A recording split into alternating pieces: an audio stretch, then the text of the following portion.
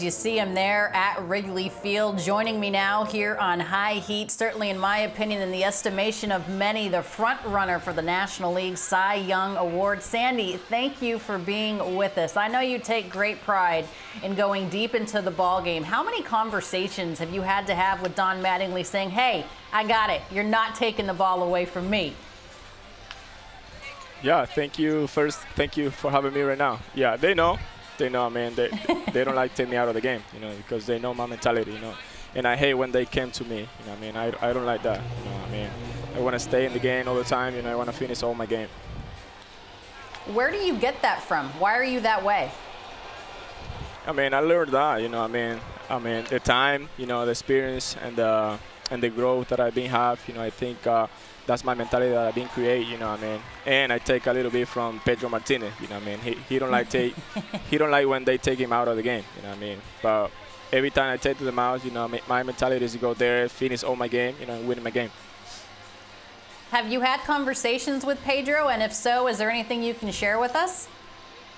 Yeah, it was a long time ago. Before I signed it. Yeah, he told me, hey, you got great arm, keep doing your job, keep taking advantage. I know that you like for your pitching to speak for you and that you're not a man of many words. Can you take me through a bit of your pregame routine? I understand that regardless if Miguel Rojas's music is blaring across the clubhouse, that you're more of a quiet guy. You kind of put in the AirPods, and what are you listening to? Take me through your pregame routine. I'm that guy who don't like to talk to anybody, day before I pitch, I just get to the clubhouse, sitting on my locker, listen to music that my mom liked before, and, concentrate, I think that's the key that I've been, doing all the time, just sitting on my locker, listen to music, if they came to me, they have a question, I have the answer, but at the moment, I don't like to talk to anybody. Tell me a little bit more about your late mom, Francisca, and the music that you listen to in honor of her and how that helps you. She listen to music. It's from Christian music. You say everything wanna be okay. I think I'm start listening after she died. Because it helped me to be more concentrated, helped me to think about my mom. And that's it. I think that's great for me. That's an honor. Listen to that music and remember my mom. That's great. And I know that thinking about your family gives you great peace. And I know that the fans there in Miami really appreciate what you're doing for this club. There's a whole section there at Lone Depot Park, Sandy's Beach. How have the fans reacted to you? And what do you feel about the way that they've responded to you and embraced you? That's amazing. I love it. This is the third time that they're doing for me. I think I feel like I have support all the time I pitch. I love when I see those fans over there support my teammates, support me. And we feel great. We feel great every time we see the full stadium. When the people come to the game, we feel blessed. Because we got more energy to go to the mound, to go to the field and compete. Tell me about your All-Star experience. You had a great inning. You pitched a perfect second inning in the All-Star game. You struck out Giancarlo Stanton. You got Byron Buxton. Then you got Tim Anderson to ground out. Pretty heavy hitters in that lineup. Yeah, second time All-Star, I'm a great opportunity for me, go there, have fun, pitch one inning, get a 2 strikeout, But the most part that I like, that's being with the guy, being with the guy that I faced before, being with the guy like Kershaw, those guys, I was enjoying those moments, I feel so happy because I was there represent my country, my teammate, and my team, I think I'm the guy who was there, chilling guy, the same that I do before I pitch, then go to the mound, concentrate on everything I do. Is there anybody that you really wanted to talk to? You mentioned Clayton Kershaw, but is there anybody that you really wanted to pick their brain or have conversations with?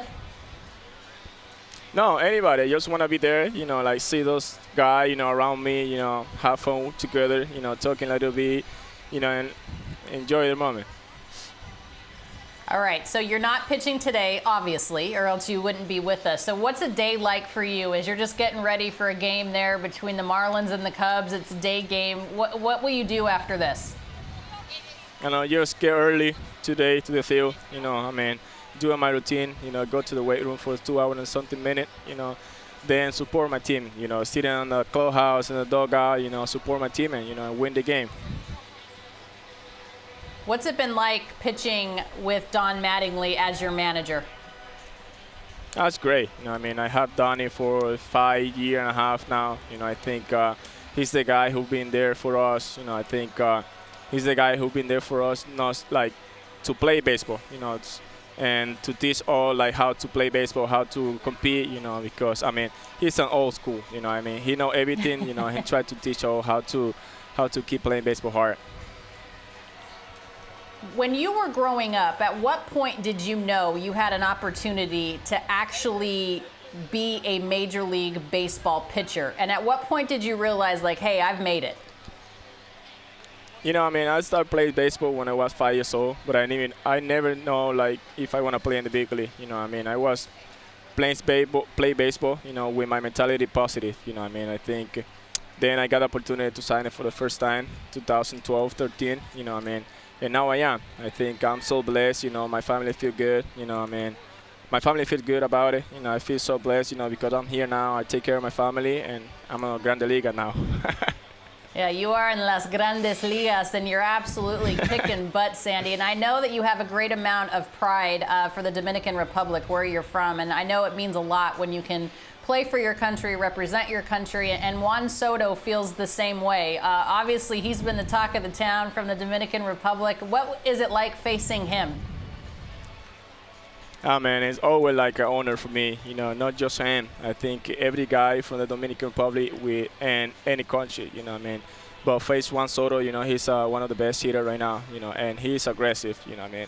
I enjoy those moments when I got Juan Soto and when I have, like, Harper and those guys, you know, when they are aggressive to me, you know, I feel so great, you know, because we have like a big competition.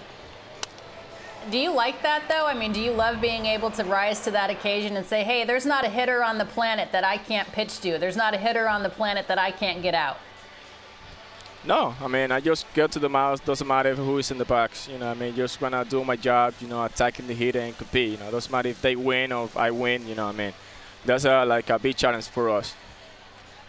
Do you pay attention, Sandy, to all of the noise about the fact that you could very well win the National League Cy Young Award just based on how great of a season you're having? Yeah, I see that. I see everything. I see everything. I hear everything, you know, but I don't have to play attention, you know, because, I mean, if I listen too much about what people say, you know, maybe want to take me out of the focus, you know. But right now, I mean, I just want to do my job, you know, just go outside every fifth day, you know, and do my job and compete. Doing a great job, taking that ball every fifth day, 3 complete games all year. Only one other pitcher has 2 complete games. Sandy, thank you so much for being with us. Best of luck the rest of the way. We appreciate your time.